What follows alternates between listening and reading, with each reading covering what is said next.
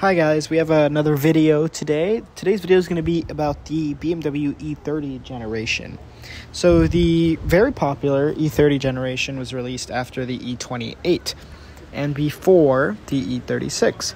A lot of people, when you look at an E30, it's kind of like what the quintessential BMW looks like, if you will.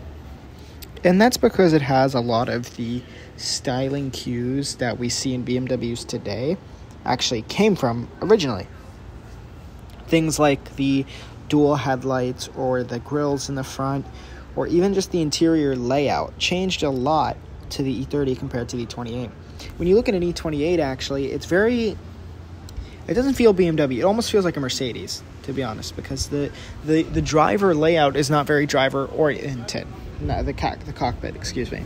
But once you switched over to the E30 generation, they started turning the entire dashboard and all the radio, aircon units, and everything like that to start to face the driver, which made it a lot more driver-oriented compared to the E28 generation. But once the E36 came out, it kind of just took off from what the E30 was before, so you don't see a lot of changes from there. The E30 features a lot of engines, some 4-cylinders, some 6-cylinders, and the 6-cylinder was one of the last original naturally aspirated straight 6 engines. I mean, you still have a throttle body cable that when you push the accelerator, it's still connected to a little cable that pulls the linkage. It's really almost a classic car compared to the E36 and the E46. Not a lot of technology. The way to go on the E30 is usually the 325, which features the M20 straight 6, which is a very famous engine and doesn't really have that many issues if they're well maintained. And the issues it does have can be easily fixed by anyone with some basic hand skills.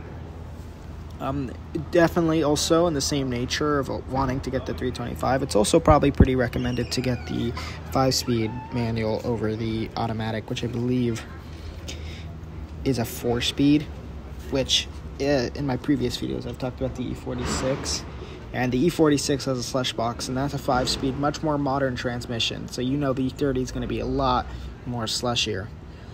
Anyway, the E30 is a great car. I'm actually looking for one right now.